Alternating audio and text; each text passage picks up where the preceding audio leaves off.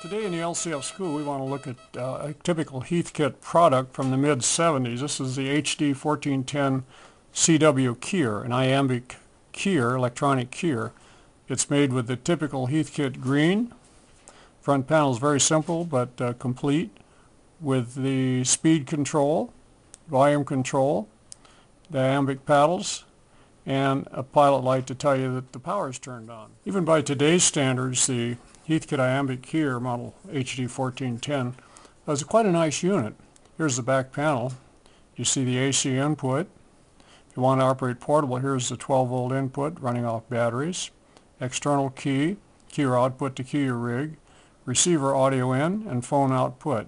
At the phone output you would hear either the CW tone from the keyer or the receiver. We're going to take a look at the inside now. You see the front panel. And it's a single-sided circuit card, printed circuit card. Not too high a density. You see the feed here from some TTL transistor integrated circuits. The circuits are made from integrated circuits, discrete components, capacitors and resistors and transistors and volume controls and speakers. Here's the tone control. That's an internal adjustment. And again you see the back panel. Turning it over, looking inside, we won't delve into all the components in there, but you can see the major ones. There's a power transformer. Here's a paddle for the Iambic keyer. Here's a speaker over here to the right. You see some of the integrated circuits down here in the bottom. These little black things that look like caterpillars. They're TTL integrated circuits, some discrete components in there, some resistors, capacitors. Here's some potentiometers for the speed control and the volume control. And here's some capacitors here on the back, and then you see your output and inputs on the back panel coming in through here. Here's a Heathkit manual. This is actually a copied manual from the secondary market.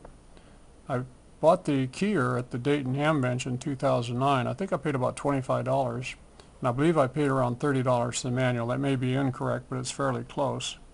And those of you that need manuals for equipment, I want to show you where you can get replacement manuals. Here's a page from the keyer manual. Typical of all the Heathkit manuals, incredibly detailed.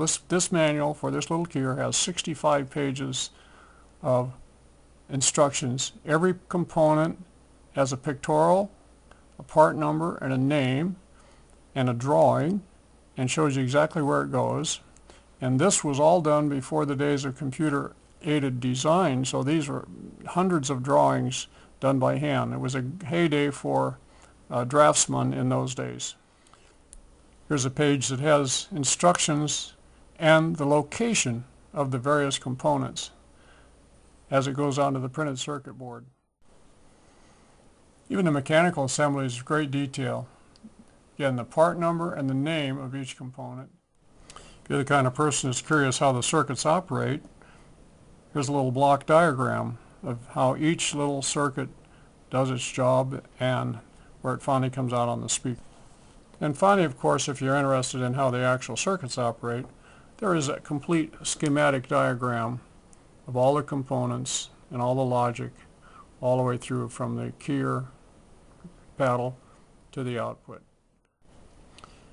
For those of you that are interested in more of the history of the Heath Company, here's an interesting book you might want to pick up on the Amazon.com used books called Heath Nostalgia by Terry Perdue. Here's the inside cover for those of you that may want to purchase this book on the used market. You'll probably find it on Amazon.com.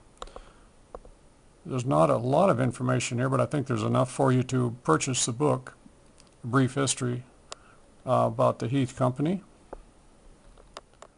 by Terry Perdue. Here's some more information for those of you that may want to order this book.